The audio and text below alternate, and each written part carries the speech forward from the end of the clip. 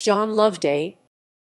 John Loveday may refer to John Loveday, the eponymous trumpet-major of Thomas Hardy's 1880 novel, The Trumpet-Major.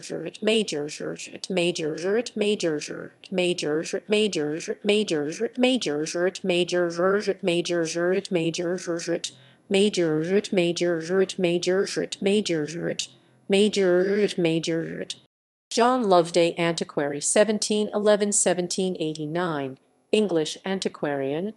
John Loveday, rugby union, born 1949, New Zealand rugby union player,